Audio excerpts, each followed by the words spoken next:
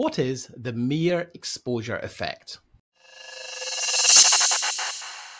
The mere exposure effect is the number of times that you should connect with a prospect before they will feel comfortable engaging in some sort of business conversation. This is something that's been studied for years.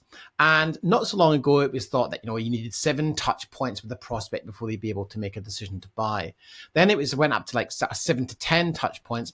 The alarming thing with social media and the proliferation of channels is it now takes 16 to 18 points of contact with a fresh prospect before they will feel comfortable engaging in any sort of sales conversation.